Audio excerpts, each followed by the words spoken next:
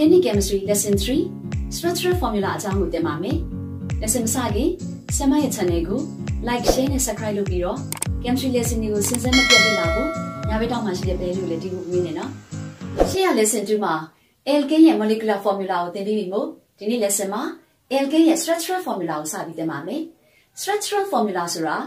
ကာဗွန်အက်တမ်နဲ့ဟိုက်ဒရိုဂျင်အက်တမ်တွေဘယ်လိုတည်ဆောက်တယ်ဆိုတာကိုဖော်ပြတဲ့ structure မျိုးကို structural formula လို့ခေါ်တယ်။တနည်းအားဖြင့်ပြောမယ်ဆိုလို့ရှိရင်တော့ closed structure လို့လည်းခေါ်ပါတယ်။ဒီမှာဆရာမပထမဦးဆုံးဒီ structure ကိုပြောဖို့ဆိုရင် molecular formula ကိုဒီဘက်မှာရေးပြီးတော့ structural formula ကိုဒီဘက်မှာရေးပါမယ်။ molecular formula ဆိုတာ lesson 2မှာအများကြီးရှင်းပြထားပြီးပြီ။ general formula CnH2n+2 တွေကိုကာဗွန်အလုံးရေလိုက်ထည့်ထားတဲ့ formula ကို molecular formula လို့ခေါ်တယ်။ဒါကြောင့်ကာဗွန်တစ်လုံးကစမှာမို့လို့ C general formula လေးကိုထည့်လိုက်လို့ရှိရင်ပါရမှာလေ CH4 အဲ့တော့ CH4 ရဲ့ structural formula ကကာဗွန်တစ်လုံးနဲ့ဖြစ်တဲ့အတွက် structure လေးပါပဲလေ CH4 ပဲဒီလို hydrogen ကိုဖြတ်မရေးဘူး hydrogen ကိုဒီလိုအတူတူစုပြီးတော့ရေးတာမျိုးကို closed structure ဒါမှမဟုတ် structural formula လို့ခေါ်တယ်နောက်တစ်ခုသွားကြည့်အောင် C2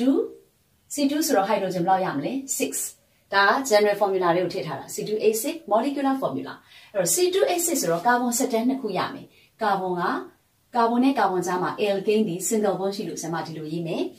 ပြီးတော့ closed structure ဒါမှမဟုတ် structural formula ဖြစ်လို့ hydrogen ကိုဆရာမဖြတ်မရေးဘူးဒီနားမှာပဲရေးမယ်ဒီလိုစုပြီးတော့ရေးတဲ့အခါမှာဒီကာဗွန်နဲ့ဒီကာဗွန်ဒီမှာရှိနေတဲ့ bond ကိုနှစ်ယောက်စလုံးကပိုင်ဆိုင်တယ်ဘာကြောင့်လဲဆိုရင်ဒါဟာ covalent bond ဒီဘက်က dot ဒီဘက်က cross share လုပ်ထားတာမို့လို့အဲ့တော့ဒီ bond လေးကိုရှေ့ကကာဗွန်ကလည်းပိုင်ဆိုင်တယ်နောက်ကကာဗွန်ကလည်းပိုင်ဆိုင်တယ်ဒါကိုအရင်ဆုံးသိရမယ်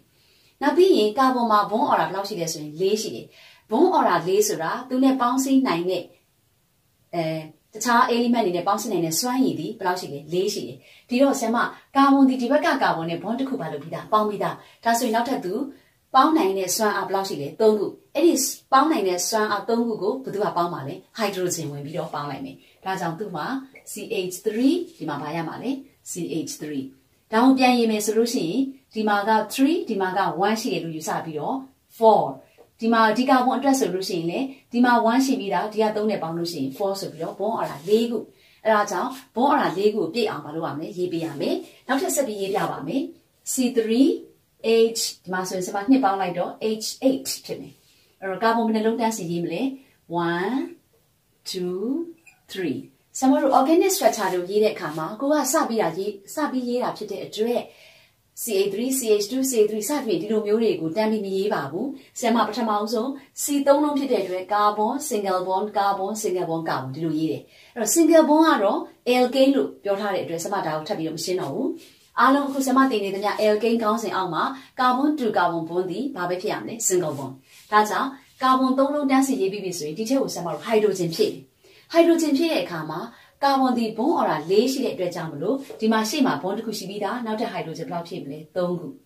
ဒီကာဗွန်ကြတော့ဒီကကာဗွန်နဲ့လေသူကဘာလုပ်လဲ bond ရှိတယ်ဒီကကာဗွန်နဲ့လေ bond ရှိတော့သူ့ရဲ့နောက်မှာဝန်းရံထားတဲ့ capture ခေါ်တာပေါ့နော် capture bond 2ခုရှိပြီးသားဒါဆိုရင် hydrogen ဘယ်လောက်ပဲဖြည့်မလဲ2ဒီကာဗွန်ကြတော့ bond တစ်ခုပဲရှိတဲ့အတွက်နောက်မှာ hydrogen ဘယ်နှလုံးဖြည့်မလဲ3ဒီလိုသွားမယ်နောက်ထပ်ဆရာမကအရေးကြီးတာပြောချင်တာဘာလဲဆိုရင်ကာဗွန်တွေကိုဒီလိုတန်းစီပြီးရေးပြီးတော့ဟိုက်ဒရိုဂျင်တွေဖြည့်လိုက်ကြတဲ့အခါမှာဒီဟိုက်ဒရိုဂျင်3လုံးဒီရှေ့ဆုံးကကာဗွန်ကိုဆက်တာဒီဟိုက်ဒရိုဂျင်3လုံးဒီကာဗွန်နဲ့ဘာမှမဆိုင်ဘူးဒီလိုထည့်ရေးတဲ့အခါမှာ H3 လုံးဒီမှာရှိတဲ့ဘွန်းနဲ့ကတ်နေတယ်လို့ထင်ရတော့လေပဲဒီမှာပေးထားတဲ့ covalent bond ဒီကာဗွန်တူကာဗွန်ကိုဆက်တယ်လို့ဆရာမတို့နားလည်ထားရမယ်ဟိုက်ဒရိုဂျင်ဒီဘွန်းနဲ့မဆိုင်ပါဘူးဒီဟိုက်ဒရိုဂျင်ကလည်းဒီဘွန်းနဲ့မဆိုင်သလိုဒီဟိုက်ဒရိုဂျင်ကလည်းဒီဘွန်းနဲ့မဆိုင်ဘူးအဲ့တော့ဒီ single bond ဒီဘယ်သူတွေကိုဆက်သွယ်ထားတာလဲဆိုရင်ကာဗွန်2ကာဗွန်ကာဗွန်2ကာဗွန်ဒီလိုဆက်သွယ်ထားတာလို့နားလည်ရပါမယ်နောက်ပိုင်းကျရင်တဖြည်းဖြည်းသဘောပေါက်လာပါလိမ့်မယ်ဆရာမ C လေးလုံးစပြီးရေးပြပါမယ်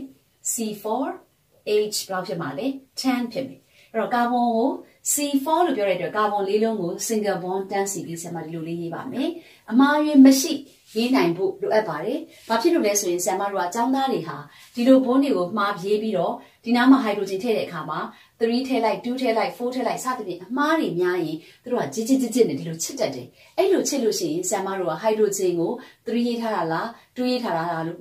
မသေးခွဲတော့ဘူး။ဒါကြောင့်တက်နိုင်ဆုံးအမှားယွင်းကင်းအောင် C ဘယ်နှခုရေးပြီးပြီလဲ4ခုဒီကြားထဲမှာဆရာမတို့ဟိုက်ဒရိုဂျင်ဖြစ်ရအောင်ဒီမှာ ဒီဘွန်တစ်ခုသည်ဒီကာဗွန်အတွက်ရပြီးသားဖြစ်တဲ့အတွက်ဟိုက်ဒရိုဂျင်ဘယ်လောက်လိုလဲ3လုံးဒီကာဗွန်သည်ရှေ့မှာလည်းဘွန်တစ်ခုနောက်မှာလည်းဘွန်တစ်ခုဖြစ်လို့ဟိုက်ဒရိုဂျင်2လုံးဒီကာဗွန်မှာလည်းရှေ့မှာတစ်ခုနှစ်ခုဖြည့်ထားပြီးသားဖြစ်တဲ့အတွက်ဟိုက်ဒရိုဂျင်2လုံးသူ့ကိုတော့ဒီမှာဘွန်တစ်ခုပဲရှိတဲ့အတွက်ဟိုက်ဒရိုဂျင်3လုံးဆိုလိုတဲ့သဘောကဆရာမရှိမှပြောခဲ့ပြီးသားကာဗွန်မှာvalence 4ရှိခြင်းဟာ bond order form bond order 4ဆိုတာသူများနဲ့ပေါင်းဖို့အတွက်သူဒီခက်ဖြာ bond ကိုဗီလန်ဘုံမှာခုရှိတယ်လို့ပြောတာလေ၄ခုရှိတယ်လို့ပြောတာဒီမှာဆရာမကဟိုက်ဒရိုဂျင်နဲ့3ခုဆက်သွယ်ပြီး bond တစ်ခုရှိတယ်ကာဗွန်ဒီ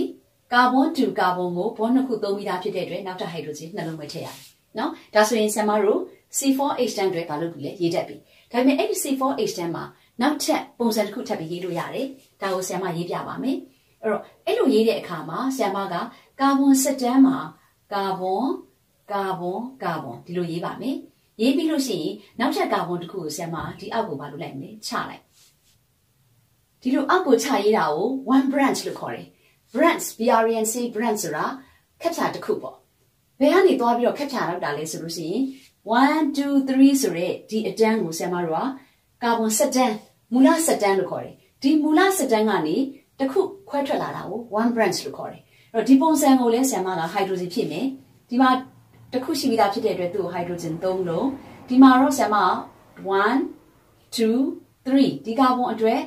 ဘွန်3ခုသုံးပြီးသားဖြစ်တဲ့အတွက်ဟိုက်ဒရိုဂျင်တစ်ခုပဲဖြစ်မယ်ဒီကာဗွန်အတွက်ကဘွန်တစ်ခုရှိပြီးသားဖြစ်လို့ဆရာမဟိုက်ဒရိုဂျင်3လုံးထည့်တယ်အဲ့တော့ဒီကာဗွန်အတွက်ကိုလည်းဟိုက်ဒရိုဂျင်ဖြည့်တဲ့အခါမှာအပေါ်မှာဘွန်တစ်ခုရှိပြီးသားဖြစ်တဲ့အတွက်သူ့ကိုလည်းဟိုက်ဒရိုဂျင်3ခုဖြည့်မယ်အဲ့တော့အပေါ်မှာရှိတဲ့ C4H10 ဟာအောက်မှာရှိတဲ့ C4H10 နဲ့ပုံစံချင်းမတူဘူးကာဗွန်တိဆောက်ထားပုံစံချင်းမတူဘူးဒါပေမဲ့ molecular formula ကတော့ဘာဖြစ်နေလဲတူတယ် molecular formula တူတယ်ဆိုတာဒီအပေါ်နှစ်ပုံစလုံးဒီကာဗွန်ကလည်း4လုံးဟိုက်ဒရိုဂျင်ကလည်းဘယ်လောက်လဲ10လုံးဒီမှာလည်းကာဗွန်က4လုံးဟိုက်ဒရိုဂျင်10လုံးဒီမှာလည်းကာဗွန်က4လုံးဟိုက်ဒရိုဂျင်ကဘယ်လောက်လဲ10လုံးဒါကိုဆရာမတို့က isomer လို့လည်းခေါ်ပါတယ် isomer အကြောင်းကိုဆရာမနောက်မှတက်တက်ထပ်ပြီးပြောပါမယ်တော့ C4 ပြီးရင်ဆိုရင် C5 ကိုသွားရအောင် C5H12 ဖြစ်မှာပေါ့ဒါဆရာမတို့မှာ10ကိုနှစ်ပေါင်းလိုက်ဒီတော့ကာဗွန်7တန်းစပြီးတော့ရေးပါမယ်ဒီလိုရေးတဲ့7တန်းကို parent chain သို့မဟုတ်ရင်မူလကာဗွန်7တန်းလို့ခေါ်ပါတယ်မူလ7တန်းဒါမှမဟုတ်ရင် parent chain ဒါဟိုက်ဒရိုဂျင်ဖြစ်ပါမယ်ခုလောက်ဆိုသိပြီလို့ထင်တယ်ရှေ့ဆုံးကကာဗွန်အတွက်3သူ့အတွက်2ဒီမှာလည်းဘယ်လောက်လဲ2ဒီမှာလည်း2ဖြစ်ပြီးတော့ဒီမှာတော့3ဖြစ်ပါမယ်ပေါင်းလိုက်ရင်ကာဗွန်တစ်ခုမှာဘွန်အော်ဒါ4ခုရှိရမယ်အဲ့တော့ဒီမှာလည်းနောက်ထပ် C5 လုံးဟိုက်ဒရိုဂျင်12လုံးတူတော်လဲပဲကာဗွန်နဲ့ကာဗွန်တိဆောက်ပုံမတူတဲ့ structure နောက်တစ်ခုထပ်ဆွဲကြည့်ရအောင်အဲ့တော့ main မူလ7တန်းဆရာမစဆွဲပါမယ်1 2 3 4အထိပဲရေးမယ်နောက်ထပ်ကာဗွန်တစ်ခုကိုဒီမှာဆရာမချလိုက်တယ်တော့1 branch ဟိုက်ဒရိုဂျင်ဖြစ်မယ်3ဒီမှာ1 2 3ရှိပြီးသားမို့လို့ H ဒီမှာ H2 ဒီမှာပါလေ H3 ဒီမှာလေဟိုက်ဒရိုဂျင်ဒီမှာဘွန်တစ်ခုရှိပြီးသားဖြစ်တဲ့အတွက်သူ့ကိုဘယ်လောက်ထည့်မလဲ3ခုဒါကလေကာဗွန်က9လုံးဟိုက်ဒရိုဂျင်က12လုံးနောက်တစ်ခုဆွဲကြည့်အောင်ကာဗွန်တွေများလာတာနဲ့အမျှဒီလိုပဲ molecular formula တူပြီးတော့ structure မတူတာတွေပိုများလာမယ်တွားကြည့်အောင်1 2 3ဒီတစ်ခါတော့ဆရာမကမူလ7တန်းနော်ပင်မ7တန်းကိုကာဗွန်7တန်းကို3ခုပဲထားပြီးတော့ကာဗွန်နှလုံးကိုခက်ဖြာ2ခုဆရာမလုပ်လိုက်မယ်ဘယ်မှာလုပ်မှာလဲလို့ပြီးရင်အပေါ်မှာတစ်ခုအောက်မှာတစ်ခုဒီလိုလုပ်လိုက်မယ်ဟိုက်ဒရိုဂျင်ဖြစ်မယ်ဒီမှာ3ဖြစ်မယ်ဒါဆရာမနဲ့တူလိုက်ပြီးတော့ဖြည့်ပါဒါဆိုရင်ဒီမှာဘွန်တစ်ခုရှိပြီးသားဖြစ်တဲ့အတွက်သူ့ကိုဆရာမအရင်ဖြည့်လိုက်မယ်3ဒီကာဗွန်ကရှေ့မှာဘွန်ရှိတဲ့အတွက်ဘယ်လောက်လဲ3ဒီကာဗွန်ကလည်းအောက်မှာရှိပြီးသားဖြစ်တဲ့အတွက်ဘယ်လောက်လဲ3ဒါဆိုရင်အလဲကောင်းကာဗွန်မှာ1 2 3 4ဟိုက်ဒရိုဂျင်ဖြည့်စရာမလိုတော့ဘူးဘွန်ဟာ4ခုစလုံးမှာလှုပ်သွားပြီလေပြည့်သွားပြီဒီတော့ဆရာမတို့ကဒီပုံကလည်း C5H12 ဒီပုံကလည်း C5H12 ဒီပုံကလည်း C5H12 ပဲရေးကြည့်လိုက်လို့ရှိရင်ကာဗွန်က9လုံးဟိုက်ဒရိုဂျင်12လုံးရေဝီရနာမည်ပေးမယ်ဆိုတော့ဒါဟာ pentane ပေါ့နော်ဆရာမဒီမှာနာမည်ပေးမထားဘူးဒါပေမဲ့ဒီဟာတွေအားလုံးကိုဘာလို့ခေါ်လဲဆိုလို့ရှိရင်ဆရာမတို့က isomer လို့ခေါ်တယ်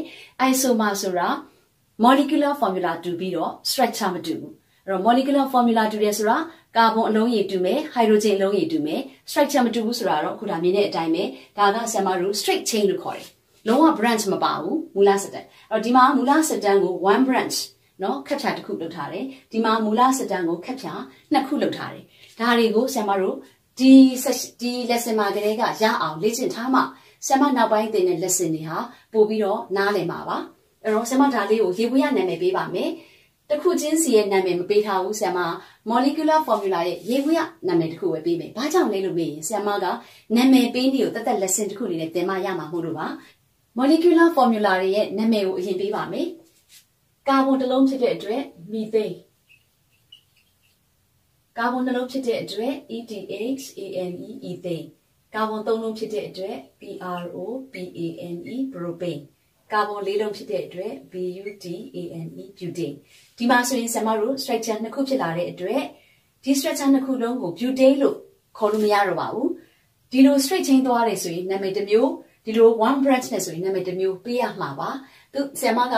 nomenclature အမည်ပေးတဲ့စနစ်ကိုသင်တဲ့နေ့ကျမှဒါကိုသေချာပြန်ပြောပါမယ်အခုတော့ကာဗွန်၄လုံး hydrogen 10လုံးပါတယ်သူ့ကိုလည်းပါလေ butane ပဲကာဗွန်၄လုံး hydrogen 10လုံးပါတယ်ကျွန်တော်တို့ရေဘူးရ butane လို့ပဲမှတ်ထားပါမယ်ဒီမှာလေကာဗွန်၅လုံး H ဖြစ်တဲ့အတွက်ဒါပါလေ pentane pentane pentane ဟုတ်ပြီ C5H ကတော့ pentane ဖြစ်တော်လေးပဲဒီ structure ၃ခုကမတူတဲ့အတွက်နာမည်၃ခုမတူဘူးဒါနဲ့ပတ်သက်ပြီးဆရာမကအခုပြန်ပြီးတော့ပြောပါမယ်C4H မှာကာဗွန်၄လုံး hydrogen 10လုံးတူတော်လဲပဲ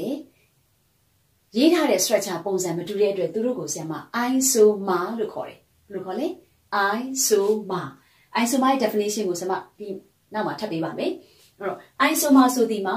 molecular formula တူပြီးတော့ပုံစံမတူဘူးဒါကို isomer လို့ခေါ်မယ်ဒါဆိုရင်ဒီမှာလဲ C5H C5H တူတော်လဲပဲ structure ပုံစံမတူတဲ့အတွက်ဒီသုံးခုစလုံးကို isomers လို့ခေါ်တယ်အဲ့တော့ isomer ရဲ့ definition က molecular formula တူတယ် structure မတူဘူးကာဗွန်၅လုံးမှာ isomer အခု၃ခုရတယ်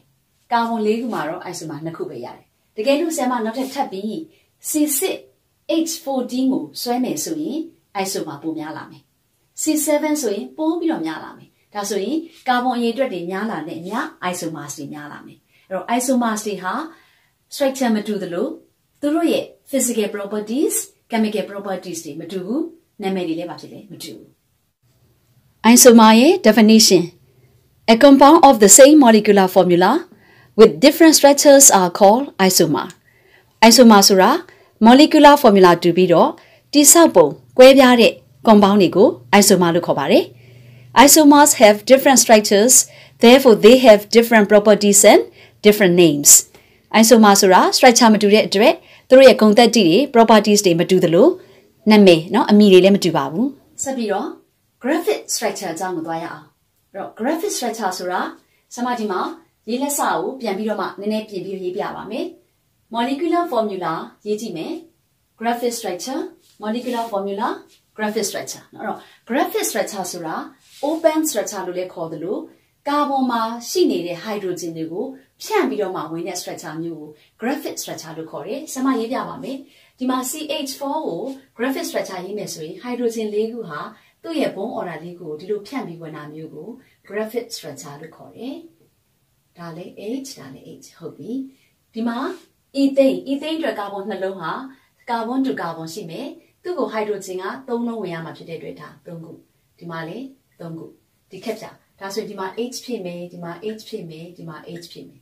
ဒီမှာ H ဖြစ်မယ်ဒီမှာ H ဖြစ်မယ်ဒီမှာအဲ့တော့ဒီလိုရေးတာကို graphic structure လို့ခေါ်တယ်ဆရာမဒီမှာ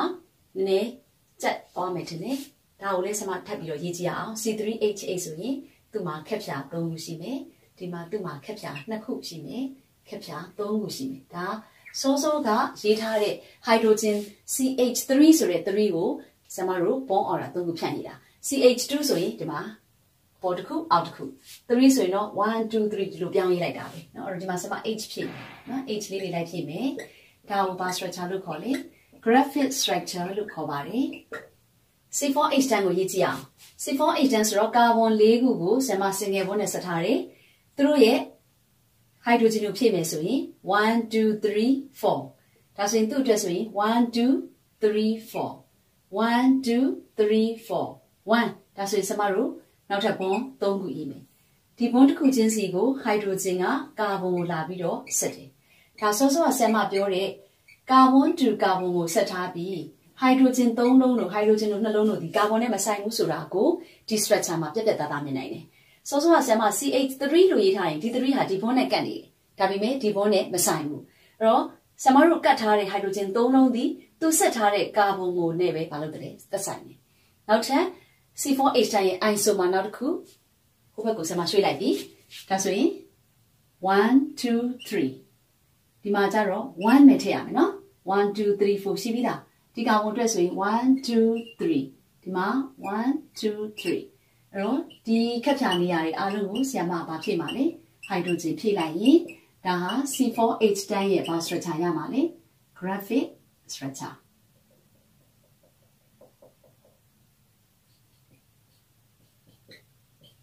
လို့ရပါမယ်C5H12 C5H12 မှာလေဒီမှာဆရာမ straight chain တစ်ခုရမယ်1 branch ရမယ်2 branch ကိုတော့ဆရာမနည်းနည်းသေးသေးလေးပဲရေးပေးမယ်နော်အဲ့တော့သူ့ကိုလေ graphic structure ဒီလိုဆွဲပါမယ်ဒါဆွဲတတ်ပြီထင်လို့ဆရာမဆွဲနေပြီအဲ့တော့ hydrogen 3လုံးဒီမှာ H H H H H H H H H H H ဒီနောက်မှာဘာဖြစ်မှာလဲ H တခုဒါမျိုးကို graphic structure ကဲဒါလေးဆက်ကြည့်အောင်1 2 3ဒီမှာပါလေ1 1 2 1 2 3เนาะဒါဖြည်းဖြည်းချင်းကြည့်ရင်ဒါရပါပြီဒီကာဗွန်မှာလေ hydrogen ဆရာမတို့ဘယ်နှခုရမှာလဲ3ခုဒီမှာဆရာမတေးသေးလေးပဲရေးလိုက်တော့တယ်ဒီမှာလေဒီမှာကျတော့ဆရာမတို့1 2ဘယ်လောက်လဲ3ဒီကောင်ကိုလေဒီလိုရေးပါမယ်ဒီမှာရေးပါမယ်ဒီမှာရေးပါမယ်ဒီမှာရေးပါမယ်နော်ဒီမှာတော့ဆရာမ hydrogen ကိုတေးသေးလေးဖြစ်သွားပြီเนาะအဲ့တော့နောက်ထပ်သူ့မှာ isomer နောက်ထပ်တစ်ခုရှိသေးတယ်လေစောစောဆရာမဆွဲပြထားသလိုဒါကိုတော့ဆရာမအကျဉ်းချင်းဒီအောက်လေးမှာပဲဆွဲပြရမယ်1 2 3ဒါကပြင်မစတန်အပေါ်မှာတစ်ခုအောက်မှာတစ်ခုဆိုရင်ကာဗွန်ဘယ်လုံးဖြစ်သွားမလဲ9လုံးဒါတွေအားလုံးကိုဆရာမတို့ကဒီလိုလေးခက်ဖြာကိုဖြည့်လိုက်ရင်ရပြီပေါ့ဒီမှာပါလေတစ်ခုဒါဆိုရင်ဆရာမဟိုက်ဒရိုဂျင်မဖြစ်ပြီးတော့ဘူးအခုဆရာမသင်ခဲ့တာက graphic structure ဆွဲတာပါရှေ့မှာဆွဲခဲ့တာက structural formula ပါဆရာမတို့အများဆုံး chemical reaction ကိုရေးလို့ရှိရင်တော့ရှေ့မှာဆရာမဆွဲခဲ့တဲ့ structural formula သို့မဟုတ်ရင် contact structure ကိုရေးပါမယ်နောက် lesson မှာဒီလို structure တစ်ခုချင်းစီကို